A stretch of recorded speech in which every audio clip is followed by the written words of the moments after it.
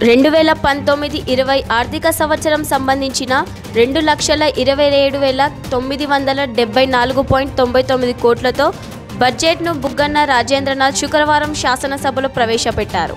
వృద్ధులకు పింఛన్లు, చేయూత, జగనన్న అమ్మఒడి, దీవెన, రైతులకు భరోసా, అర్హులందరికీ ఇల్లు, దశల వారీ మద్య నిషేధం, తమ సర్కారు మేనిఫెస్టోలో ప్రకటించిన నవరత్నాలు, అన్ని వర్గాలకు భరోసా కల్పిస్తామని, వీటిని అమలు దిశగా బడ్జెట్ నిధులు ప్రతిపాదించామన్నారు.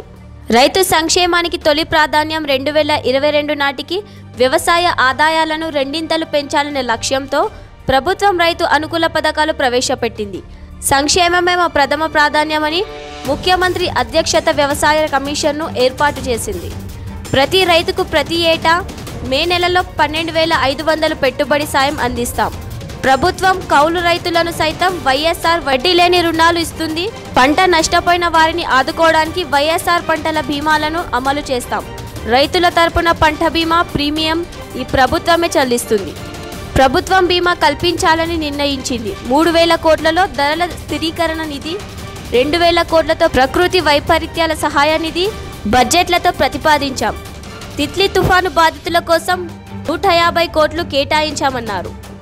చేశామని నవరత్నాల్లోని మిగతా పథకాలు కూడా వచ్చే బడ్జెట్లోనే సహకారం చేస్తానని ముఖ్యమంత్రి వైఎస్ జగన్మోహన్ రెడ్డి వెల్లడించారు. వార్షిక బడ్జెట్ను ఆమోదించడానికి ఏర్పాటైన మంత్రివర్గ సమావేశంలో ఆయన మాట్లాడారు. ఎన్నికల మేనిఫెస్టోలో ఇచ్చిన అన్ని హామీలు అమలుకు తమ ప్రభుత్వం కట్టుబడి ఉందని చెప్పారు. రాష్ట్ర బడ్జెట్ను ప్రతిపాదించిన ఆర్థిక మంత్రి బుగ్గన్న విద్యా, వైద్య, సంక్షేమం, మౌలిక రంగాలకు ప్రాధాన్యం కల్పించారు. వైఎస్ఆర్ ఆరోగ్యశ్రీకి 1,740 కోట్లు, అమరావతి మౌలిక సదుపాయాలకు 500 కోట్లు, జగనన్న అమ్మఒడి 6,455.80 కోట్లు, వైఎస్ఆర్ భరోసాకు 750 కోట్లు, ఫీజు రియంబర్స్మెంట్కు 4,900,602.30 కోట్లు, గ్రామ వాలంటీర్లకు, సచివాలయాలకు 1,420 కోట్లు, సాగునీటి ప్రాజెక్టులకు 13,139.5 కోట్లు కేటాయించామని ఆర్థిక మంత్రి బుగ్గన్న రాజేంద్రనాథ్ అసెంబ్లీలో వెల్లడించారు.